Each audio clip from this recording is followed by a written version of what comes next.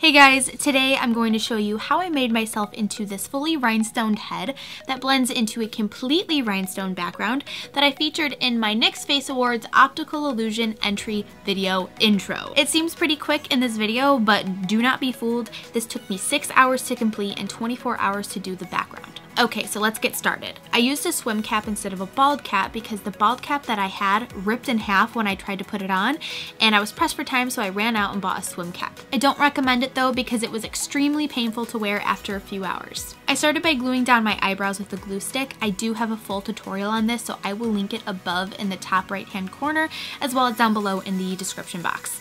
Now, do not do this right here. I wasn't thinking, but you definitely do not want to put this red-orange shade on your eyebrows unless you are going to go over it with foundation afterwards. I go over all of that in my covering eyebrows video, but today we will be covering it up with white and it ends up turning like a pinkish color. So if you do this at home, do not apply this color. Next, I'm applying the NYX Cream Color Face and Body Paint in white all over the face, eyebrows, and neck area. Then I applied the rhinestones all over my face using a clear eyelash glue, and then I used regular glue when I applied it to the swim cap. Thank you, Mom, for helping me do this because it was really tedious and would have taken twice as long otherwise.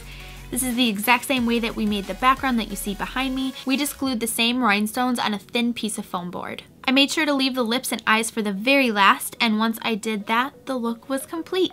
To get the full effect, I did bring the background right up next to me so that it would blend better. But yeah, I hope you guys liked this video. Don't forget to vote 3 times today per person/email address at nyxfaceawards.com, and I'll see you in tomorrow's video. Bye!